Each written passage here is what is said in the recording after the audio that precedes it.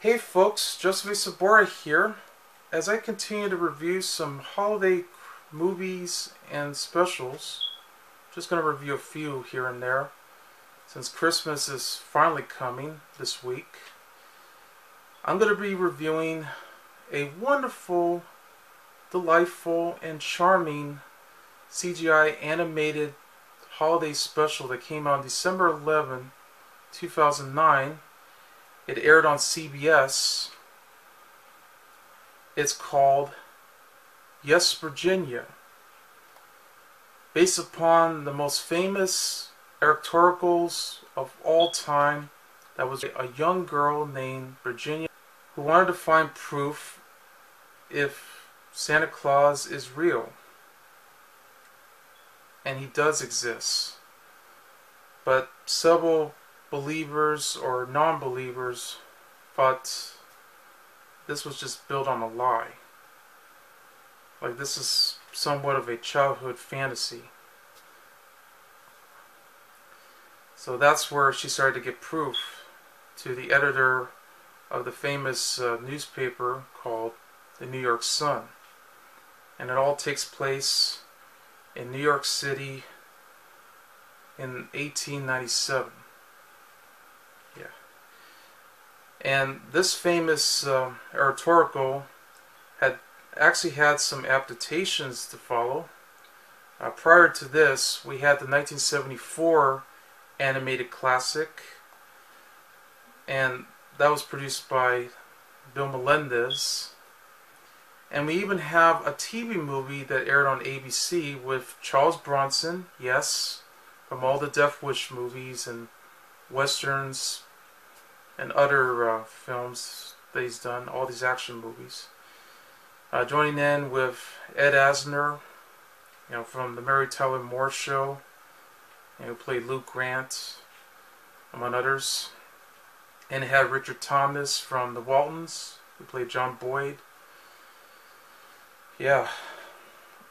So this one came out roughly at the time when I was still living at that old house. We were already getting ready for the new decade, 2010 or 2010. Well, we know how that turned out. So I somehow discovered it when it aired on CBS. I taped it at the time. And I later saw the Spanish version too, which aired on Univision a few years later in 2012. And now I just got the DVD. I'm going to show you right up there what the cover looks like.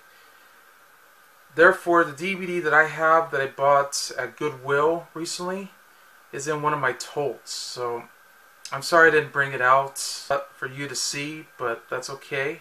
But just to let you know that I do have it. You can probably find it on my Facebook page. Just look under the photos and you'll see it, because I did post it up there. You could probably check on one of my previous posts to show proof that I do have it. Yeah, anyway. Because I just also watched this on a streaming device called Zumo. They also have it on Vudu as well, for free. So if you get a chance to check it out for yourself, you'll be able to. Because unfortunately, it's not on CBS like it used to be. But it had some repeats for just a few years until they decided not to. I mean, it's amazing how all these Christmas specials they played on CBS, they can't even play this one. So that's a shame. This needs a lot of attention. Also to note that this was sponsored by Macy's, because they actually helped produce this. They were sending out some merchandising for the special. They had the book to follow. They actually made a foundation for Make-A-Wish, a charitable group. They had to donate all the money, and they also tried to send letters and all, and they even did a musical too. So Macy's a part of your life. best known for all the Thanksgiving parades that they had. And they also gave us Snoopy to join, and all the rest of the Peanuts gang. So they sell some merchandise in there as well. But yeah, they did sell the DVD, and they did sell the books. You can get it online if you can.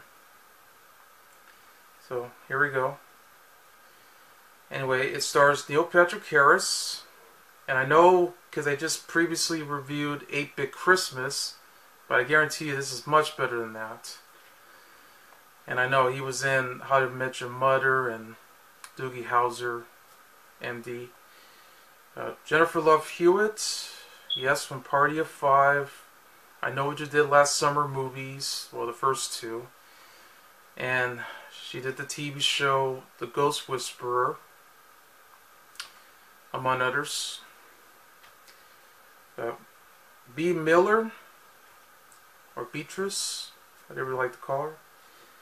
Kieran Patrick Campbell, Chuck Nice, comedian, Andrew Cherry, Taylor Hay, Nicholas Sireci, Julian Franco, Michael Buscemi, and Alfred Molina, yes, from Spider-Man 2. He's also recently in the new Spider-Man called Spider-Man No Way Home. I'll check that out later. Yeah, finally reprising the role as Dr. Ock. But he was also in Raiders of the Lost Ark, and he has done several movies in his career. Yeah, great actor. Yeah, it's written by Wayne Best, Matthew MacDonald, and Chris Plehal, and it's directed by Pete Circuitt. Yes, and it's based upon a true story. The special began set in New York City in 1897. We meet a young 8-year-old red-headed girl named Virginia O'Hannon, who always loves and cherishes Christmas. It's one of her favorite holidays of all time. She was just creating a Christmas pop-up book that features Santa Claus climbing up on top of the chimney roof, delivering a huge load of gifts to all the little children in many homes, even ones around the world. Yeah, riding around in a reindeer sleigh with several reindeers on this special night, Christmas Eve. Getting ready for Christmas morning for everyone to open their gifts. Also check the lists twice if they're naughty or nice. Yeah, you know the story. Anyway, she has a best friend, Ollie, who just came by to find out that Santa had arrived on the streets, but it turns out to be a street bum known as Straggly Santa. You know, who's just hanging around almost right next to where the New York Sun newspaper building is at. Mostly, you know, gathering some more change, you know, hoping that he'll be able to find food. Maybe he'll find enough money to find a place to stay. Who knows? Anyway, she does live with her parents. One is a doctor named Philip O'Hannon, and the other one is her mom, Laura O'Hannon. So then she's greeted with all of her friends at school, talking about Santa Claus, which unfortunately that's what led to everyone's old question. Is there really a Santa Claus? Does he exist? That's where we had this schoolyard bully who's a rich brat named Charlotte, who decided to fill all that stuff down their heads, thinking that Santa Claus is not real. And being a mean bully that she is, she goes around taking Virginia's Christmas pop-up book and then later throw it directly into the mud puddle. So because of that, she's on her quest to find a lot of proof everywhere that if Santa Claus does exist. So first she had to go with Ollie to the local library where you meet this over godly librarian, which I know she's going around, you know, riding around on the ladder trying to find all these Christmas books that actually takes place around the world internationally. So you spot Santa Claus in Turkey, Norway, Mexico, Spain, China, but most of all, the North Pole. Yeah, I like the fact that that librarian is just totally quirky and very loud, but then she kind of shushes herself too. Boy, some librarian. And anyway, we also meet the editor, Francis Church, who works at the New York Sun newspaper, because since it is very sad that there are non-believers and then there are believers who are trying to be able to find out if they do exist or not. Like, if this whole thing was just a myth. Virginia tries to get all the answers from her father, Philip, but all he was giving is some vague answers about if he got some milk and cookies, or the fact that she got that gifts, that it's obviously that yes, that he does exist, but that's not the particular answer. She also tries to answer her mom, Laura, about that, if Santa is real,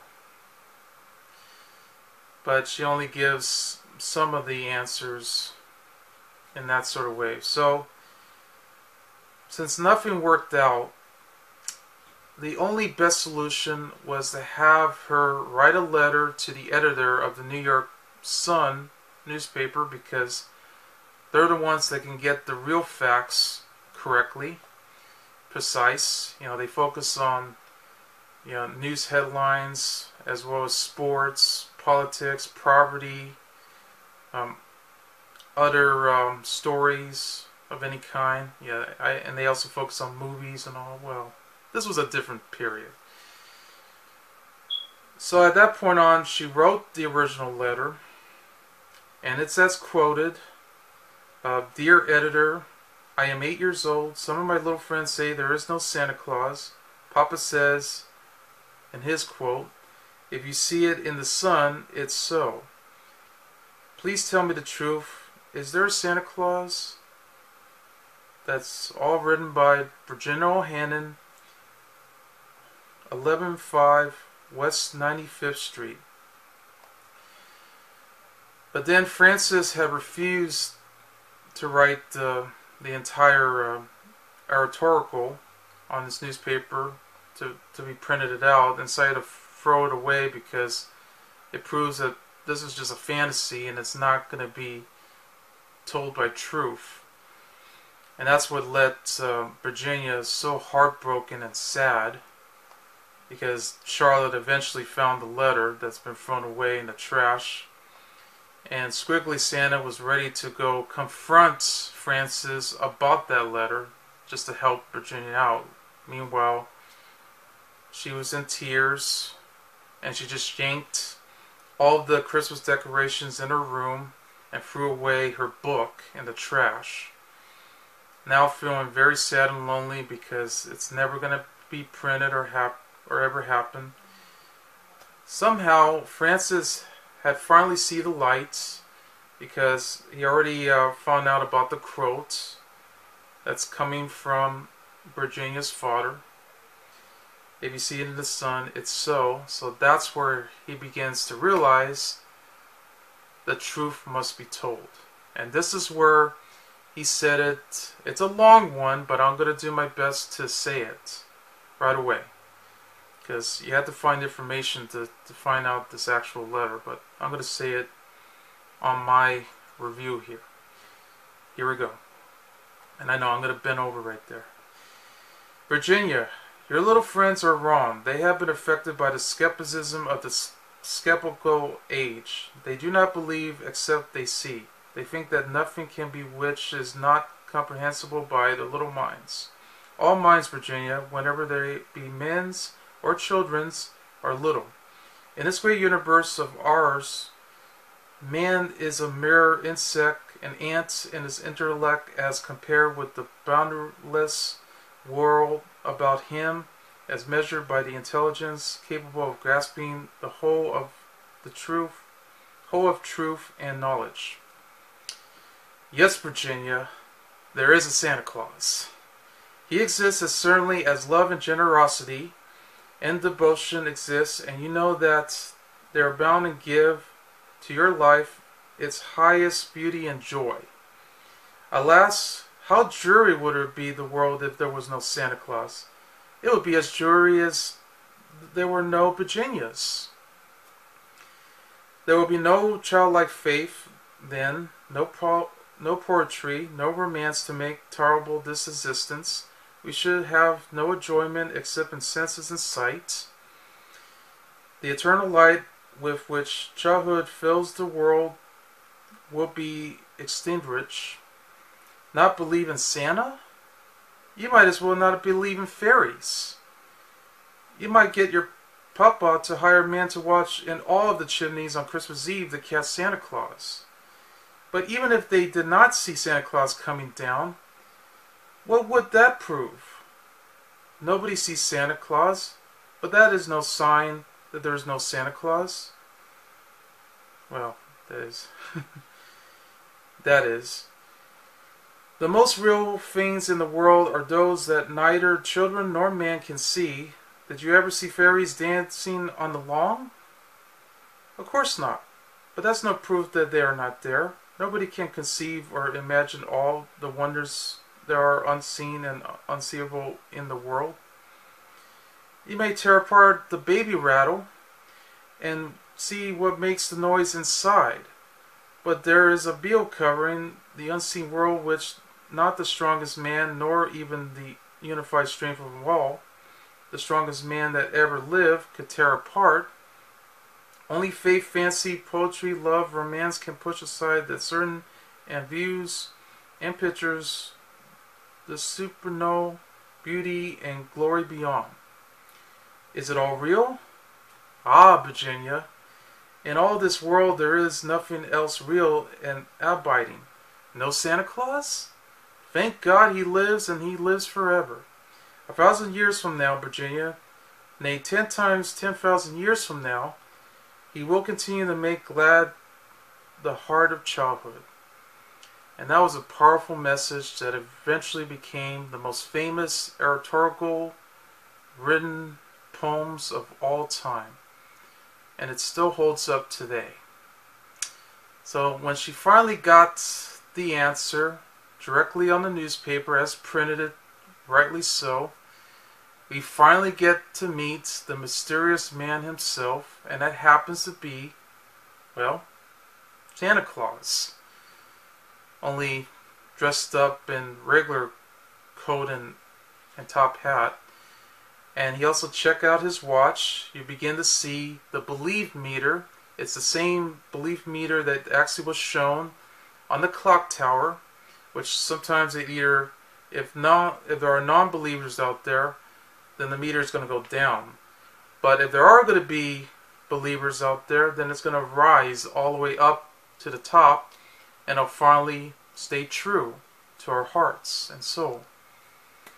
So now the entire town have finally got the most respectful answer of them all, and now they have a wonderful Christmas in New York City. And that's the lesson that's learned right here, was that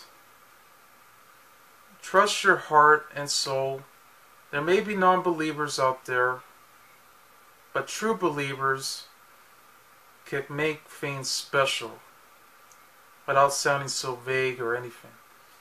And that's what Virginia really wants in her life. And it's hard to believe, because the real life Virginia went on to become a teacher. And she became very successful too. And she has worked a lot harder than ever before. She even had a family and all the way until her death in 1971. And Francis Church, on the other hand, yep, he lived long until his death, but he did eventually become the most famous editor of them all from this famous newspaper, New York Sun. Anyway, and it definitely is a true message right there. Very powerful, very strong, that Santa Claus does exist in all of us. Anywhere he's around, he's always going to be there. And he's not a myth. And that's why we have in-store Santas and bums and even charities and everyone else. I mean, this is a tradition for the holiday spirit. But of course, he's also known as Father Christmas too, or Chris Kringle, or any other, whatever you like to call him, because he's good old jolly Saint Nick. Yes, this is a wonderful Christmas special. If you haven't seen it, then definitely check this out. Grab the DVD if you can find it. Grab the book and read it. Also, find out on all these streaming devices to see if they're available. It'll be worth it. Because the animation is just breathtaking, very stunning, the way it was done. It was actually, believe it or not, was animated by, you're going to love this, Stars Animation. Yes, that's Stars, the cable network that plays movies and some specials 24/7, that has all the Encore channels and all. Yes, that's Stars. It's also joining in with Macy's because they helped produce it, and they were selling merchandising and all. I really loved the voice acting. I mean, I couldn't even recognize Neil Patrick Harris, yet alone Jennifer Love Hewitt, but I did recognize Alfred Molina as Francis. But for both of them as Virginia parents, though, that was really surprising. And Michael Buscemi did an excellent job as Squiggly Santa, the street bum. And, he does have a lot of heart, so he really cares for Virginia, too. Because it really shows, he can really help him out. Just because, after all, Virginia did give him a gift, which was a Santa red coat. So that way it'll keep him warm. Because he was wearing the Santa cap, too.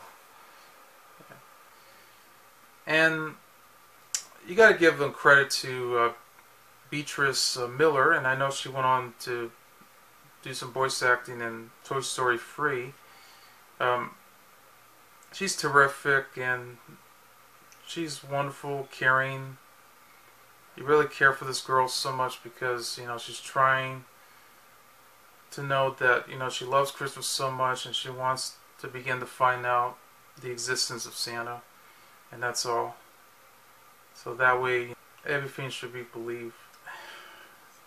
And I hope they play this forever, no matter what, even if you have to find it everywhere you go.